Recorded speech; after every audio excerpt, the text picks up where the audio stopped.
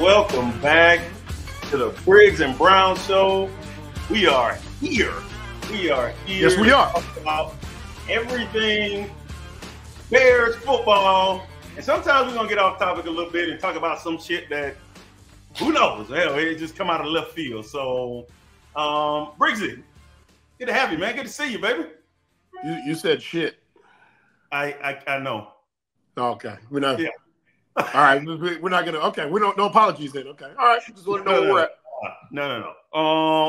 So how you feel? State of our beloved. What are you thinking? The state of positive. Where we're at right now. Positive. Okay.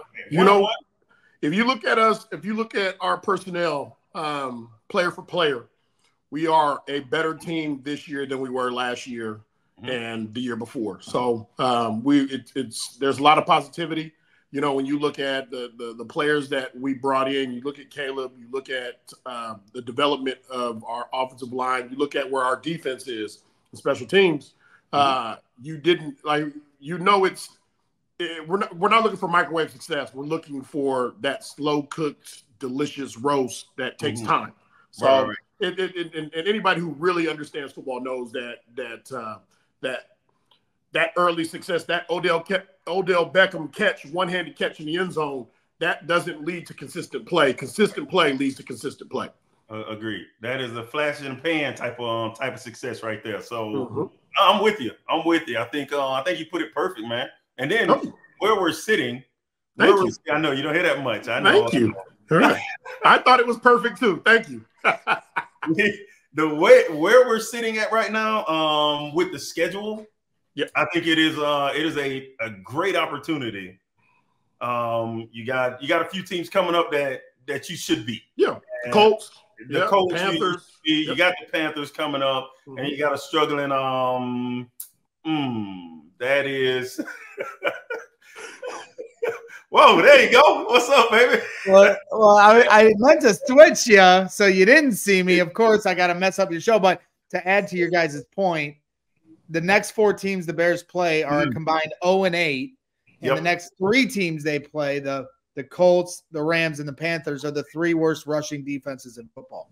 Yeah, and they're hurt too. Like the Rams, I mean, coming into the season, you thought the Rams were going to be pretty good, and you got their top 2 receivers on IR or hurting. Probably not going to play. They're in a rebuild. Well, yeah, they've been in a rebuild. They're in a rebuild, you know, and it's how they're able to reload is going to be interesting. It's a great place. Great place to be.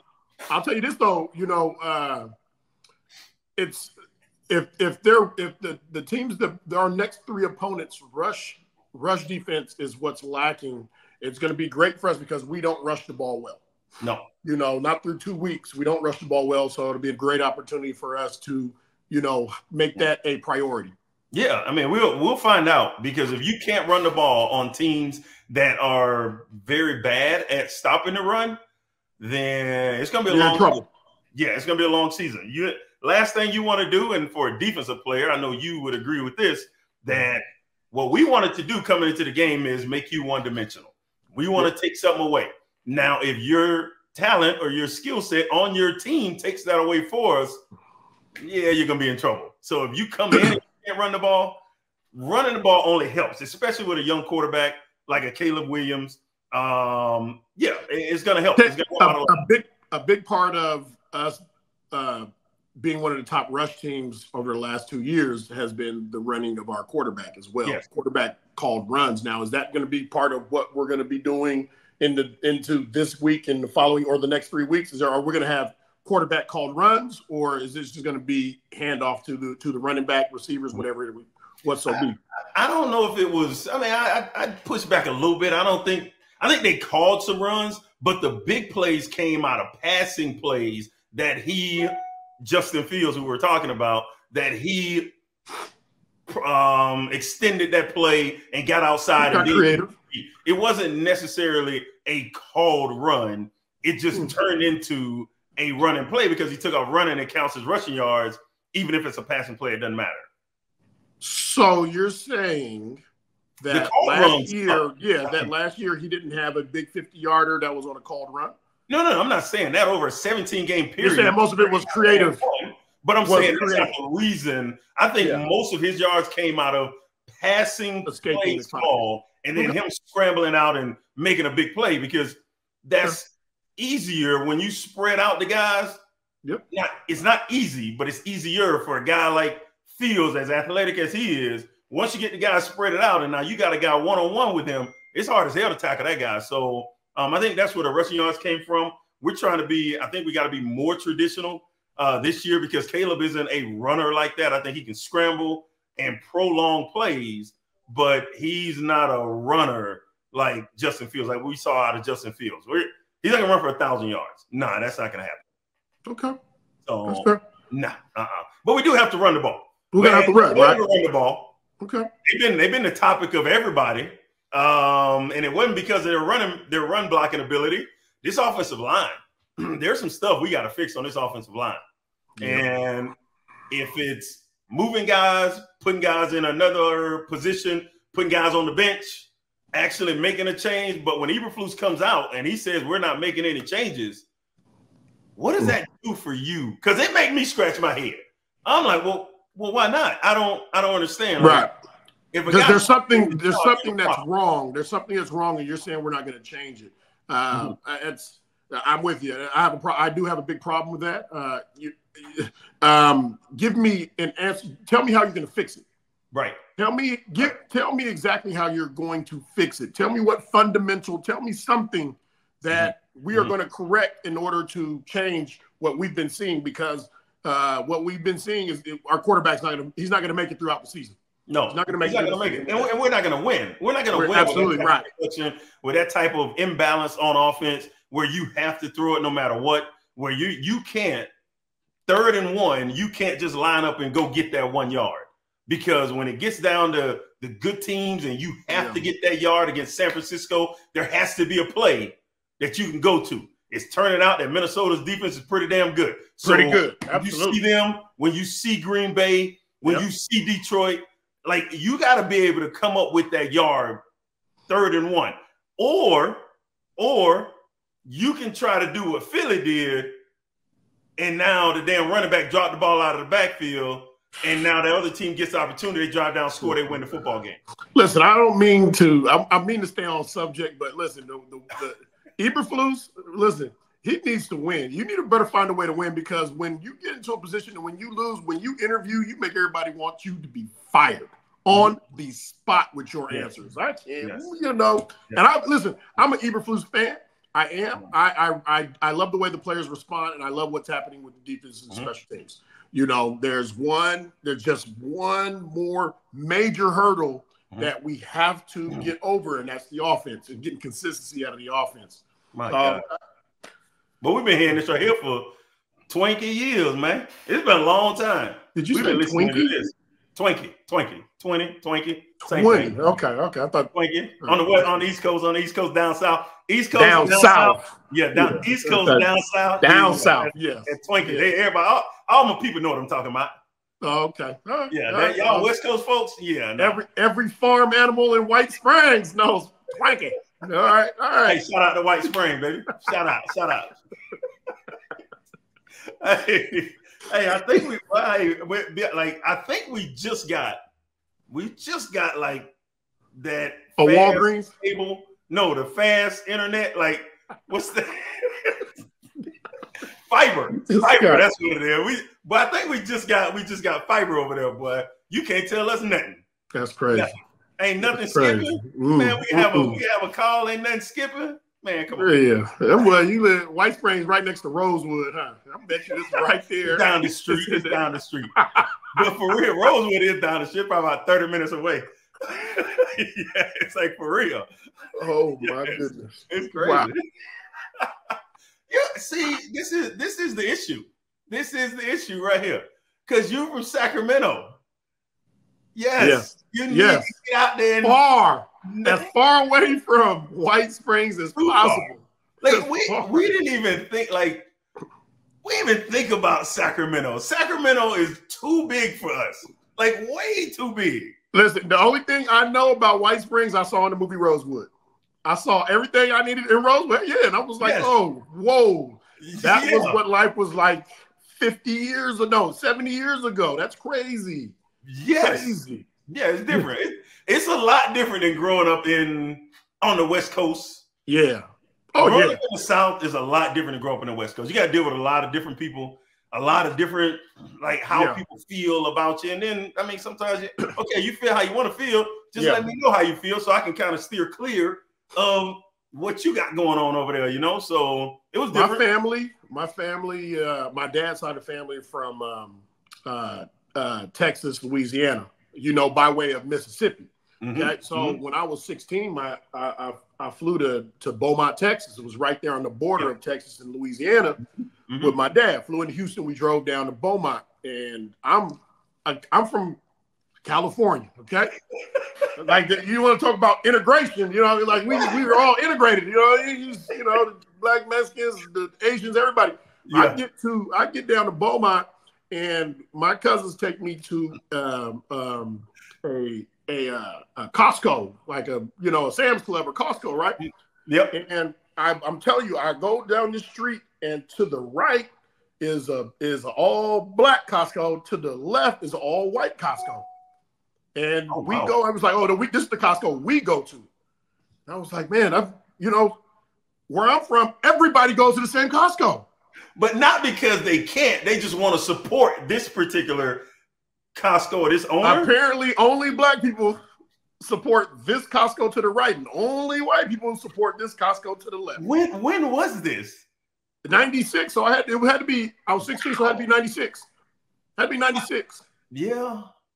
And and this is factual information. And my cousin knew everybody that worked in there, so we went around and got full off of samples. I've never eaten. I have a membership at Costco. I've never eaten the samples. My kids, they destroy the samples. Destroy. Absolutely. That is what they want to do. Daddy, text me when you're at the register. What? Where are you going? Are you not allowed to go walk through automatic doors? Me? Automated doors at grocery stores and stuff. Are you not allowed to go walk through it? Yeah, why not? Oh, okay. I'm just saying, because if you don't take samples, you don't do this, you don't do that. You sound slightly Amish to me, buddy. No. I don't do samples. I don't know how long. If they don't, I don't know how long that sample been sitting in that little white cup. I don't know how many kids walked over and they picked. Nah, I want that one. I'm gonna get this one. Nah, I want that. Nah, hell no. You're supposed to. You watch them as they make it, right when it's fresh. When you just sit by there as they're putting it in the first cup, and then you grab the first one. Okay, when I go to Costco, I just want to go get what I want to get. I'm already in my mind. I'm gonna spend $30. In reality, I'm gonna spend $300, and I ain't gonna want to. I'm gonna be mad. I'm gonna be upset. I know it. And that when that receipt come out, that's the one receipt that you get that's like that long. Oh, it's long, right? Shit. And then I'm already upset about that. Now I got to show this person at the door before they let me out, and they got to circle stuff. And then they gonna go item for item. Yeah, yeah. Like move this one. Like seriously? Oh, you didn't see the toothpaste? That's what you was checking for? Like, man, I'm talking about hot, man. Golly. But I love Costco. So, but I don't do the same. Yes, you do. I bet you do. We all love Costco all day long. Get the pizza or the hot dog on the way out every single time. But we also love our guys over. You get the hot dog when you always get the hot dog every time? Every time. Every time. Listen, Bragg, that's a big hot dog, boy. You know what? We'll get to the hot dog here in a minute, but we got to give a shout out here to our guys over at Roback. Yes, sir. Let's go. Roback. AB's rocking the Roback right now. We appreciate it. That looks nice. Hey, you see the Florida on it, though. The Florida on it is sweet, dog. Is that what is that? I can't see it. Well, stop it. That is a. The shirt looks nice, though. Okay. Yeah. Right. Shirt's nice. Shirt's nice. Let me tell you about the niceness of that shirt. Roback's activewear. You all know by now we wear Roback all the time. It's quite simple. Best fit, best feel. The quality of the gear just speaks for itself, as you can see. Their performance polos perform better in the heat than any other polos. They are moisture wicking, so the polo doesn't stick to you and have such a nice stretch. Their everyday shorts are also perfect for the combo for a day on the move.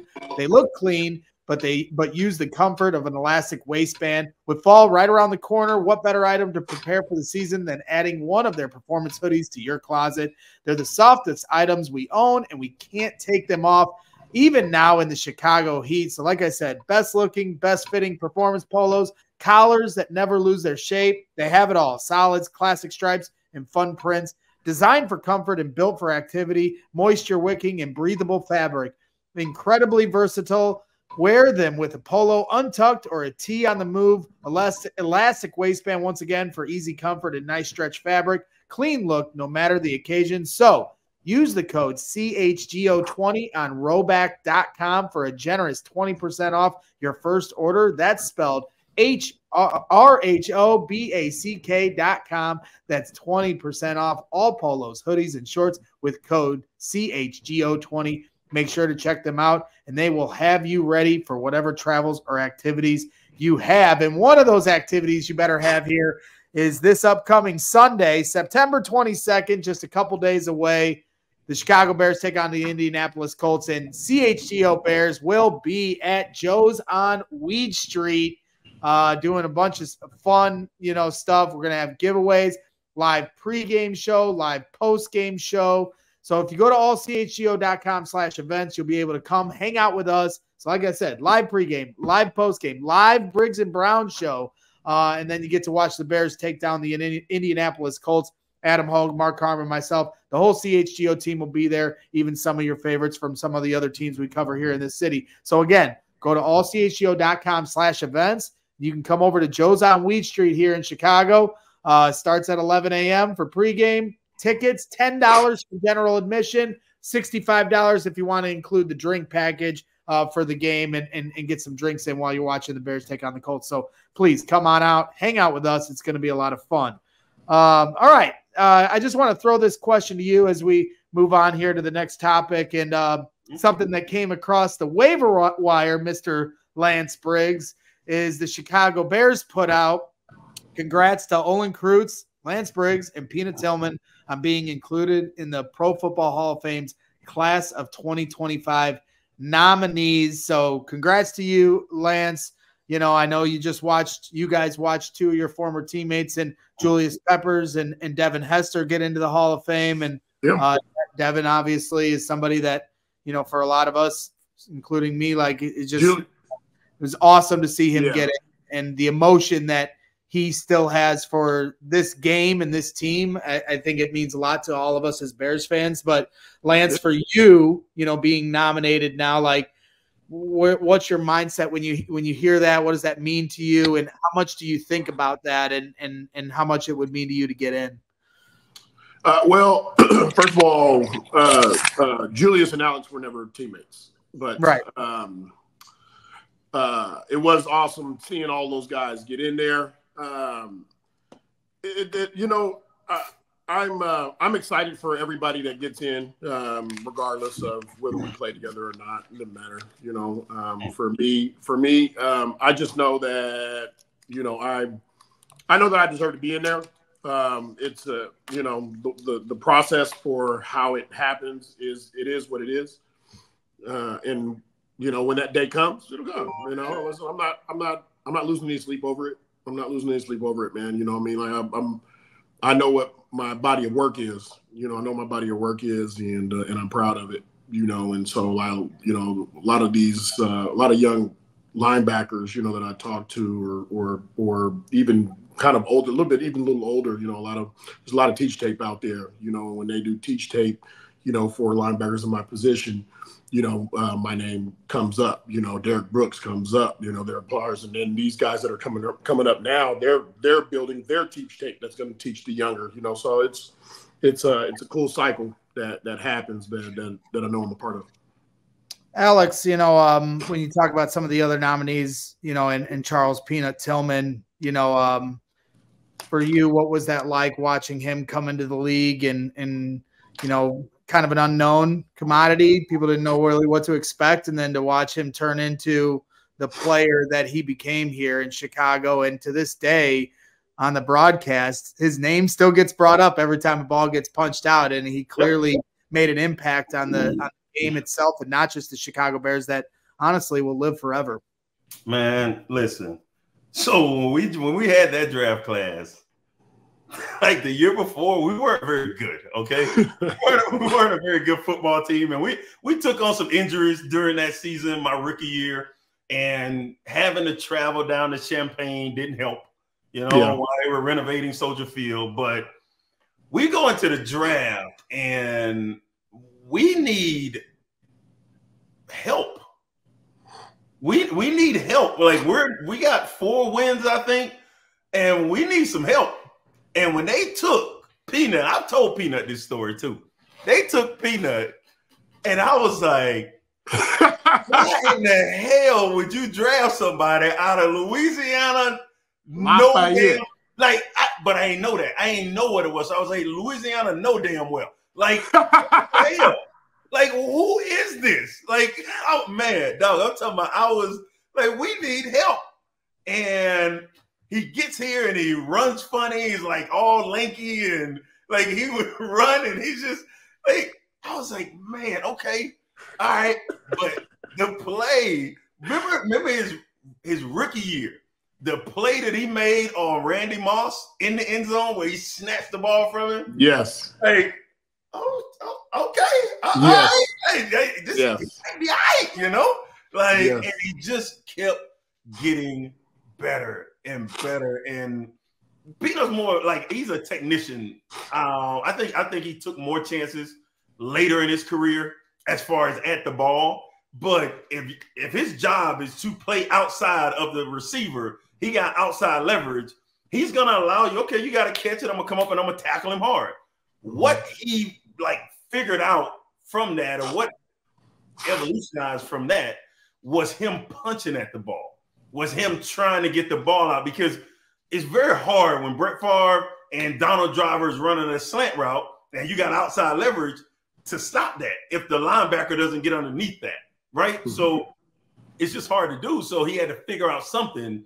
And here we go with the peanut punch and completely change the game. Like, it's just Peanut. But here's the thing, though. It didn't start overnight. Like, Peanut, that's one of the things that he did in college. Like, he took the ball away. So it was one of those deals where we're getting a corner that does more than just cover. You know what I mean? He's a physical corner that in a different sense of the word. He's the guy that actually can get the ball back for us. And I remember there was a year where once we started training camp until probably week 11, right? This is I believe you can ask anybody on this team. Peanut punched the ball out every day in practice. Like, every day there was a punch out, whether it was in one-on-ones, team, 7-on-7, inside drill, whatever it was. He was never an inside drill, but all the other stuff, yeah. Or in special teams, Peanut punched the ball out once every practice until like week 11. And that is an insane stat. And you wonder why he was so good on the field, because he did it in practice. He worked at it. He worked at it constantly. Shit, I remember getting pissed off at Peanut because he's trying to punch the ball out and he's giving up another 3 yards. I'm like, hell, tackle him. It should have been 2nd and 7. Now it's 2nd and 4 because you're trying to punch the ball out. Like, there's some consequences. There's some slight consequences. But you know what? When if you got some dogs on your team, Absolutely. Listen, you can punch at it. We're gonna come take his head off. Yep, come take his head off. For sure. Like, it was like, so, and Lance, Lance and I played on the weak side of the defense for the most part. Strong side. Which side is the strong side? Yes, which was the strong side. So but we had a lot of things that we had to feel out for one another. So I had to know what he wanted to do. I had to have a real good idea of if he's blitzing, I know how he is. Like, he might not be blitzing, but I can look inside like, oh, damn, he about to get, yeah, he going. He going. Like, so I need to make sure I keep contained here because he's going. This running back go across my face. If a running back's offset and we got that peel technique, I know Lance is going. Hey, B, man, I got it, man. Dang, I got it. Because he want to blitz. Because he know that tackle going to jump out and he going to have that B gap. Just hit that B gap and he trying to get the sack. Yeah. Bro, I had somebody come up to me. We talked, it was a couple days ago, and they were talking about, hey man, he's like, he's just, got a young guy, he's running around and he's off target, he's missing guys, and he's hitting other people, he's hitting his own teammates, and he turned to me like as if I was going to give him a supportive answer, and I said, listen, it was like, if you ask Peanut Charles Tillman right now, he will tell you how many times I missed the target and hit him, and I can hear it. Like I thought I was coming in, I was going to smack this guy. This guy ducks at the last second. I fly right over and hit Peanut and hear Peanut. Oh, God, you got me. You know what I mean? You're apologizing. Yes. So many times, man. Well, Briggsy, that is something I've always wanted to ask you especially since you started here, and you brought it up, Alex, where he'd line up over you and he'd shoot that B gap. To me, watching your career, Lance, no smoke. Like I don't think there was anybody better at shooting the gap and timing the snap. Like, you were in the backfield instantly on so many times when you blitz. Can you talk about your mindset and your technique on how you were able to do that and get through it? I've got a great answer. Absolutely. I love to talk about that. Nobody better than getting off the rock. Can I guess, my guy? Yeah, you're right. You know what? He's right. You know what? When you're right, Brad. Hey, I'm telling you the honest truth. I was on the football field with the high school this morning before we had a practice before they drive up to Mission Viejo. And I was talking to, we just moved one of our linebackers to D tackle. He's just super aggressive. He's fast. He's got good size, and he's a guy that you have to account for. He's going to give offensive linemen fits. And I was telling him, I was like, listen, I said, I played with this kid, this guy named Tommy Harris, and he was just special, and when I played with him, offensive linemen would say all the time, they're like, I hate playing against this guy in particular because he's so fast and he's strong. His punch is fast. Like, just dealing with him, he's already in the backfield and he's disrupting everything. So for a linebacker, a D lineman that plays fast, and you have 4 of them that are playing fast, a linebacker can play extremely fast. We get against a zone team with they rarely pull or don't pull at all. Now I'm cheating up and I'm shooting the gap right now. If we have a pull team, then I'll be back a little bit, and read out of my gap if I see a pull. But you can play fast when your D linemen are playing fast. One of us is going to come free. One of us is going to come free. You have to believe that. And so if everybody attacks that gap with the same speed, force, and all that good stuff, somebody is going to come free. It might be you. It might be him. It might be the DN. Somebody's coming. So what I'll say, Tommy, I think Tommy was, man. I never played with Warren Sapp, but I tell you what, I can't imagine a healthy Tommy Harris for 10 years isn't on that same level. Yeah, he was the strongest, quickest, fastest. Like, fast and quick is different, but he was both. He ran a 4.6 in the 40. He was 295, 300 pounds. He ran 4.65 in the 40. It's insane. Like, I saw him with these 2 eyes right here, bench, like not regular bench, like the incline 405. It's like what is happening? And he is getting off the rock quicker than I am. Like, I'm like, what? This dude, I'm telling you, as far as just super uber talented, like, man, he for a 3 technique, He's a perfect guy. Like, they had all the skills for a 3 technique. If his body can just hold up, he would have been unbelievable. Like, bro, when Trestman came got hired on, we had an opportunity. That's when Aaron Donald was killing them at the Senior Bowl. And I'm looking at this. I'm like, okay, wait a minute. All right, so I'm on the back end of my career. I'm moving a little slower than I used to. And I see Aaron Donald, and like the first thing that flashes, I'm like, Tommy Harris 2.0 all day. And I said, listen, if we have to get this guy. We get this guy, I'm telling you right now, we'll be playing cover 2 for a long time because this guy's going to kill it. And any linebacker, whether it be me or as we transition, you're going to fly around and going to make a whole lot of plays. And we ended up, LA Rams or St. Louis at the time, I believe, they ended up taking him the pick before us, and we ended up getting the corner. Wow. So these 3 that we just talked about. So Tommy, I was here when he got here. I was here when Briggs got here. I was here when Peanut got here. The other guy was already here, and that's Olin Cruz. Olin Cruz was already here when I got here, playing at a very high level, and kept that, maintained that, maybe even a notch during my time here.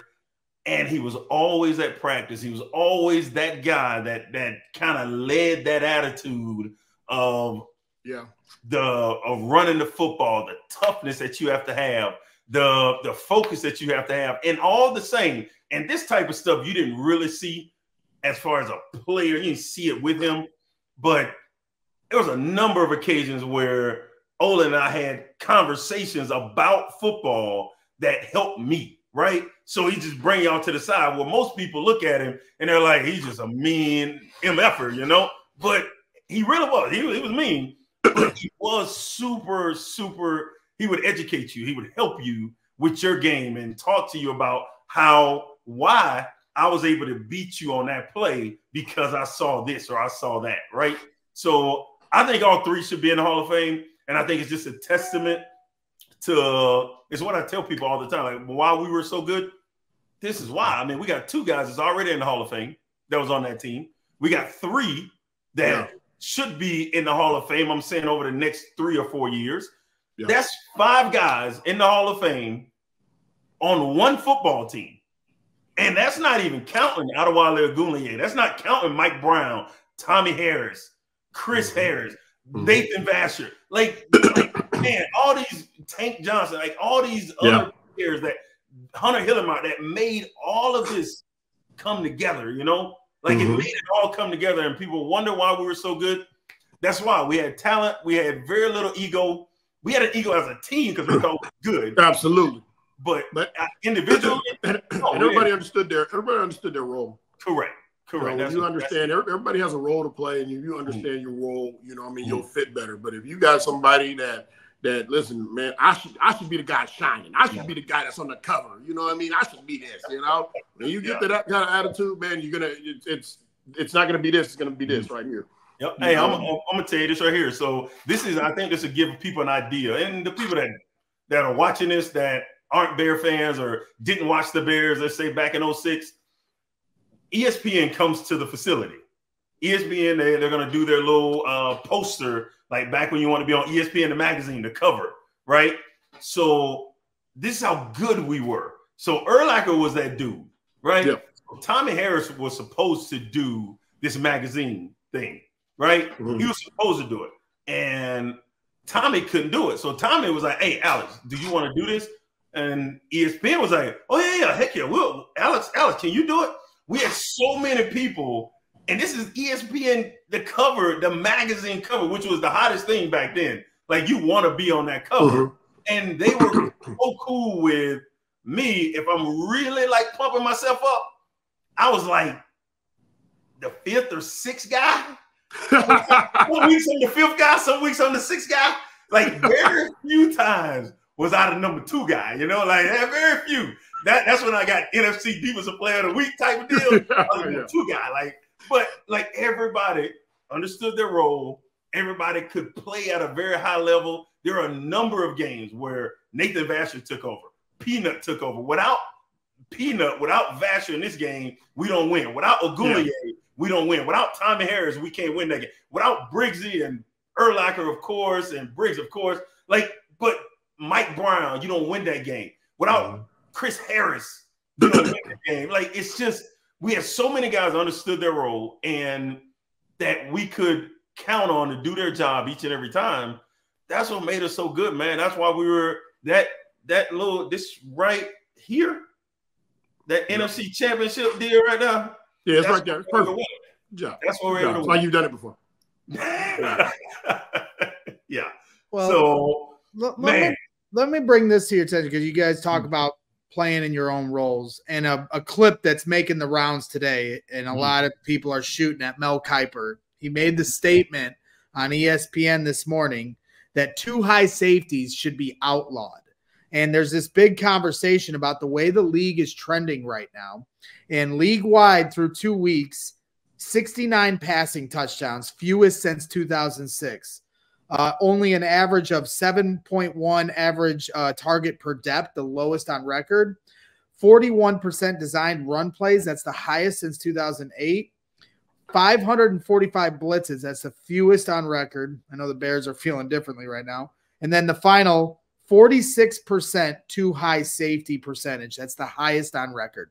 So everybody's saying this too high safety is forcing teams to check the ball down, and everything that we're not getting the explosiveness that fans and people that want to see, that's what they want to see. Too high safety obviously is the bread and butter of a cover 2. So I'd love to hear your guys' thoughts. And I'll start with you, Alex, and you can, and Briggs. You guys obviously played this and understand what makes a great too high safety, and also what it takes to beat that. And I'd love to hear your input on that. No, we were. I think we understood, just like I think Mel Kiper is probably alluding to, is that in order to beat a really, really good cover 2 team, you have to put together 9, 10, 11 plays in a row to get down the field. We're not going to give you that big play. So you're going to have to methodically go down the field and score on us. Now, that's without us getting a sack and putting you in 2nd and long, 3rd and long, because then you're in trouble, right? Because we got them horses that can go up front, and you're still not going to be able to push the ball for those big plays down the field. So I don't like it. I don't think you can just come in and say we can't play this particular defense, because I played in that defense. I love that type of defense because it gives me the 3 seconds I need to get to the quarterback. If I can't get there in 3 seconds, then I got a problem. But there are plays out there that are cover 2 beaters. I'm gonna stop there because that's as far as I know past the defensive line. So cover 2 beaters, crazy. Yep. Why can't they just run them? Come on now. Listen, when you talk about too high, you're not just talking about cover 2, you're also talking about cover 4, and so you take the Chicago Bears cover 2 in 2006, and then you combine it with, let's say, the Pittsburgh Steelers, the way they ran cover 4, when they were in their hay, it's, with Dick LeBeau, you're talking about coverage-wise, you're only going to be dumping the ball down. All right?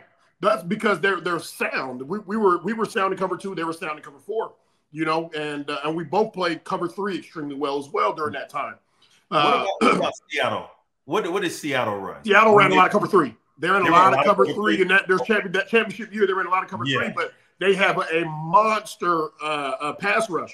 There were years where we ran cover 3 too, but we had a monster pass rush. It's a good defense when you have a great pass rush, timing wise. But the thing about it is, just like you said, there's cover 2 beaters, there's cover 4 beaters. You have a quarterback. Let's bring it now. You bring in the guys that get paid on the other side of the ball. When they do their job correctly, they find out, listen, there's a chink in the chain here and here. We're in the NFL, you game plan a player. In those young in college and high school, you game plan a team's deficiencies. But you'll pick out specific player, and that's who you have to take advantage of in the NFL. So you get an Aaron Rodgers, and you get against a Chicago Bear team, and we hold him all game long. Fourth quarter, they run the cover 4 or cover 2 beater that they've been waiting for the whole game, and it hits, and they end up winning. Okay, they end up winning the game off of 170 yards of total freaking offense. Yes. Well, we have been through a lot of them games right there. Oh, right. Gosh. Oh man. Yeah, I can't see them banning it. No way. Nah, you can't ban no defense, man. Nah, get out of here. Nah. No Football. That's what it is. Football. Come on, right? Man. Are we gonna ban? Can we ban the damn running back when he coming through the hole? Because if we hit if our helmet touches the damn ball carrier, it's a penalty. But when that running back coming through the hole and he dips his head like this, don't nobody say nothing. Don't nobody. That's the same thing. I'm taking the flag. I'm taking the flag every time because if not, you ain't gonna do that to me, player. What about your guys' thoughts on the tush push? Like when you talk about people that think plays should be banned, I've heard that before. What do you think of the tush push and how you guys think you would have defended it? I can tell you right now that I would have dove, but I would have dove with intention and intent and urgency and hit that doggone quarterback as soon as he snaps that ball. Now, something may not happen, but I'm going to disrupt something and give somebody some time to do something. But I'm diving, I'm timing that out right now, and I'm going to hit this quarterback, and I'm going to pull and hold and whatever it is, tug, whatever I can to make sure that he doesn't get that first down. Or at least hold him up for a second or two to let everybody else come in. All right. So just for everybody that's watching, listen, man.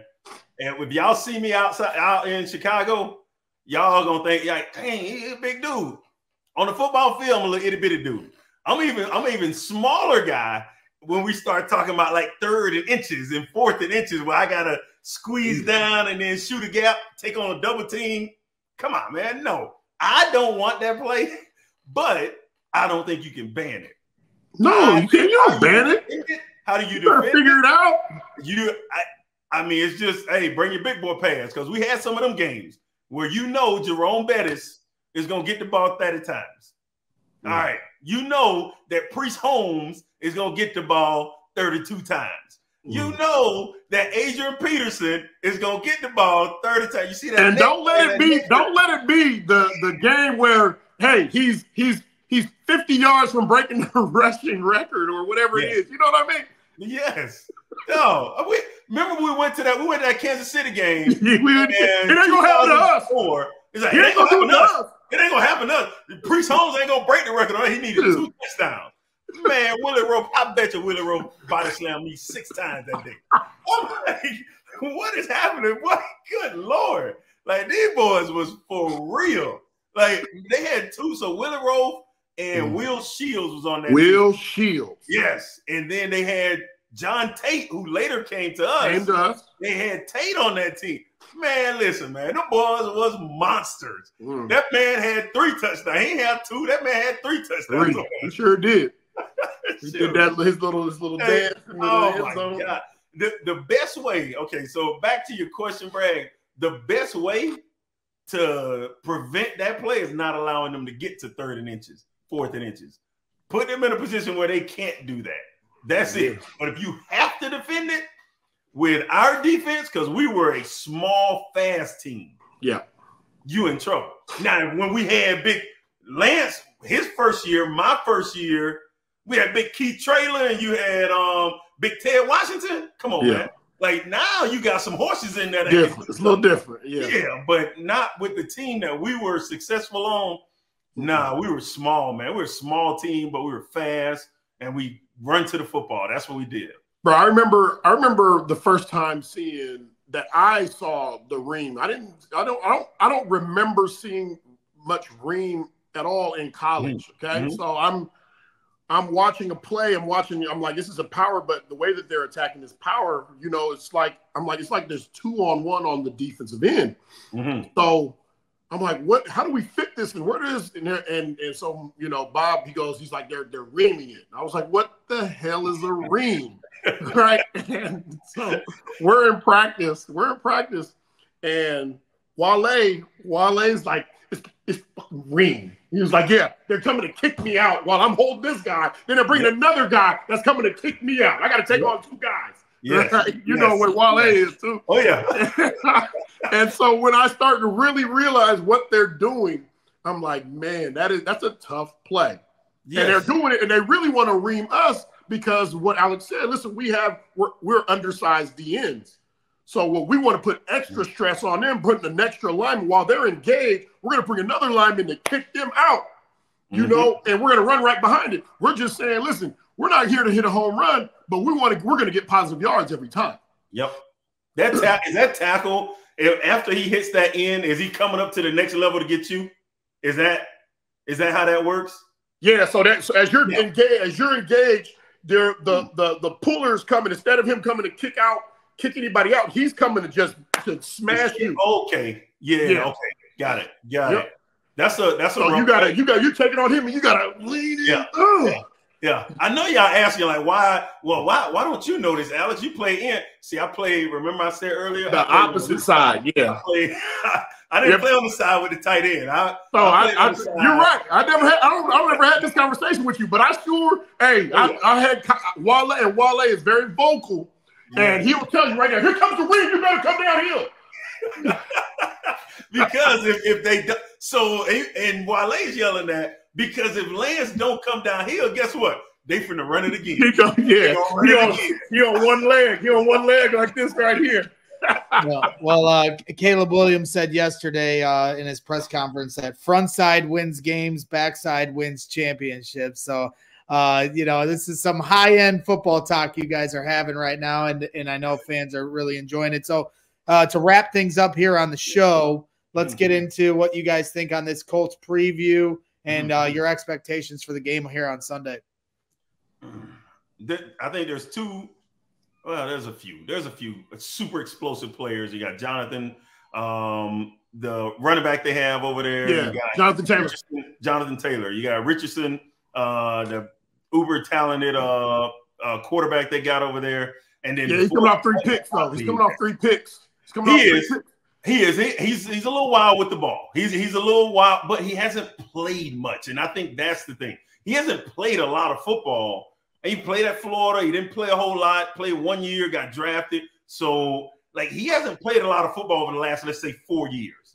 And then he was hurt last year for an extended period of time. So there's a lot of mistakes that they're going to have to live with him. But if he figures it out, he's a home run waiting to happen. The kid is big. He's fast. He got a cannon. He threw about 70 yards, man. He's insane. So we better be on our P's and Q's. There's plenty of intangibles. A lot of guys have intangibles. And that's awesome. Okay, he's big, he's fast, got a great arm, got all this stuff. If you can't put it together, none of that matters. And he ain't put it together yet. He's young. He's got time. He got all kind of red shirts now. When you're a first rounder, you got red shirts. But if you don't put it together, it's not going to matter. And you got a defense right now. Your defense can't stop the run. Your defense can't stop the run, doggone it. Your defense can't help you out. So that's not going to help too, because the defense can't stop the run. DeForest Buckner's out, so that's going to hurt that. So the Bears have a really good shot to come in and do something. But the thing that they can't do, we ain't showed that we can do it. We ain't showed that we can actually run the football. So it's a great opportunity for us to go in and try to just enforce our will on somebody. But will we? Down their throat. But will we is the problem. Will we do that? I don't know, man. I don't know. I don't know if we have the guys or the makeup to do that, honestly. Do we have you can't just turn your team into a running football team. You can't do it. How did you build this team? You can't build it with a bunch of finesse guys and then say, hey, let's go be road graders. No, it don't work like that. It doesn't. And Flu said we're not changing. He said we're not changing. Yeah, I think there's some cause for change with the amount of pressure and the amount of sacks. Now, if he thinks it's just technique, it's not a talent deal, then okay. I mean, hopefully we see it, because this is a prime example. This is one of those I don't know if they still say it now, but this is one of those get right games. right? So you come in and you got we're gonna get this thing right. We're gonna get our offense right in this game because they're gonna what they have to do is they know they can't stop the run. They know that DeForest Buckner is out. So now they're gonna pack that box. Now we really should see a lot of play action, but we got to be successful running the football first. Then we got to commit to it. Out of that, then we can see Caleb and the receivers kind of get on the same page and go on this little 3-game stretch. We can see the number 1 pick flourish and do what he does. What number 1 pick's supposed to do. No, we will. We're gonna see it. Don't worry. Yeah, he's not Bryce Young. That's why I said it. But you said it in a way that I ain't really. I said it. Why you don't like what I'm saying? What you mean? I said it in a way. Because you have an undertone with some of the stuff you say when you talk about old C-Dub, you know? No? Number 1 pick. That's what number 1 picks do. No, yeah, I bet you every Carolina fan would disagree. Yeah, you're right. That's a rarity now. That's a rarity. That's a rarity. It's not, because every Cleveland fan would disagree about Baker Mayfield too. When I came out. Carson Palmer was the number 1 pick. Okay? Carson Palmer was the number 1 pick. And he did, he came out. Listen, he wasn't perfect.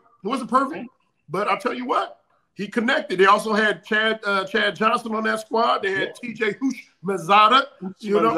Houshmandzadeh. All right. When I came out, the number 1 quarterback was David Carr, and he did not do it. The number 1 pick was David Carr, and he got smoked. How good was that team around him that he was surrounded with? I mean, they were a new franchise, so they weren't very good. They weren't very good. Okay, there you go. They weren't very good. I believe they had Tony Baselli on like year 18. Yeah. With no knees, no nothing. But what you say, he's the number 1 pick, so you got to come in and do something. Well, why didn't he go do something? That's what you say. From what you say, the parameters you put around Caleb is, well, you're the number 1 pick, so who cares? I don't care. No. What I'm saying, I'm not the number 1 pick. Cook. Let him cook. So number 1 pick should be. Listen, okay. I've been a lot of time. It's been a lot of time. People saying, "Hey, did you see that throw? The throw was amazing. Did you see that amazing throw?" All right, I want it. So if we get these play action smacking, I want to see him cook. I want to see amazing throws. Me too. I do too. I think he's gonna have opportunities. That's all. I think he's going to have opportunities. If we can run the football, I think we got a chance to really look like an offense and finally get a few touchdowns in a game. Get him that first touchdown throwing. I think they got a shot. Defensively, I think we got to come out. We got to stop the run. I think they have an offensive line that can run the football. I think they're built that way. I don't think they want Richardson throwing the ball all over the place. Throwing the ball 30, 35 times a game. I don't think they want that. They want Jonathan Taylor with the ball. They want to just run the ball down your throat. If we can stop the run, and stopping the run is different. So if you can stop the run with 6 guys in the box, that makes your defense a lot better. When you got to bring that 7th guy in the box, now you open yourself up for play action, for holes that happen in the backside of your defense. So if we can stop the run with 6, not going to be easy. But if we can start the run with 6, it would make for a hell of a day come Sunday, because I think we'll have a real good showing. But defense, I'm not worried about. I'm not worried about. You're not worried. What you worried about? I'm worried about the offense. I'm worried about protecting Caleb. I'm worried about Caleb making plays, like kind of what you're saying. Him showing that why I want to see this. This is what I want to see. I want to see 5 plays in the game that make me sit back at Joe's on weed and say, that's why we took him right there. That's what I want to see. I want to see. Hey, listen to all the followers. I'm good. Listen, I'm good at this. I'm very good at this. Okay, I just need you to know. All right, I knew I was gonna bring it all the way back. All right, I knew I was gonna bring it full circle. Well, you guys are right about that. We got the Joe's on Weed Street coming up here in just a few days. Sunday afternoon, we'll be over there at the world famous Joe's on Weed Street bar. A lot of fun. We had a great time at our draft party. It was unbelievable. Here's some of the pictures from the draft party night where everybody was excited for the 2 top 10 picks. And so you can get your tickets at allchgo.com/events. If you become a diehard, you can get a discount on that event. You get a free shirt right out the gate with your deal. There's a lot of diehards. There is a lot of diehards here in Chicago. You're absolutely right about that. You go to allchgo.com/diehard. You can sign up. And once again, come out to Joe's on Weed Street. General admission tickets, $10, $65 if you want the drink package included. Live pregame, live postgame, live Briggs and Brown show. We're going to be hanging out, watching the game with all of you. So and we show giving a lot for $65 now. Hey, now. They're getting a lot for $65. Well, hey, that's what we are. We're for the people. We're for the people, baby. We're for the people. Brad, did you know that Joe's on Weed supports the Florida Gators?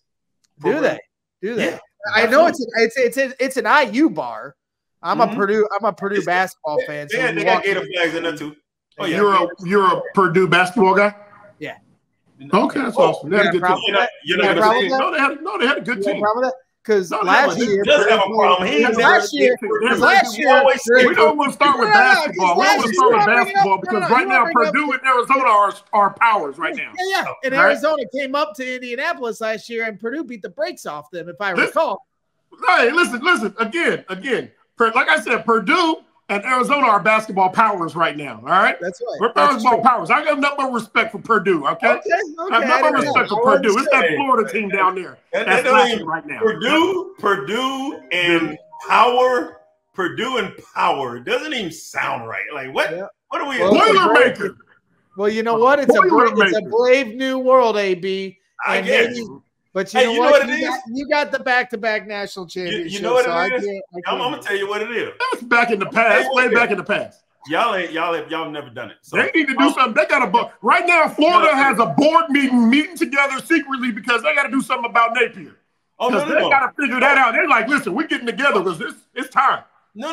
It's not secret at all. No.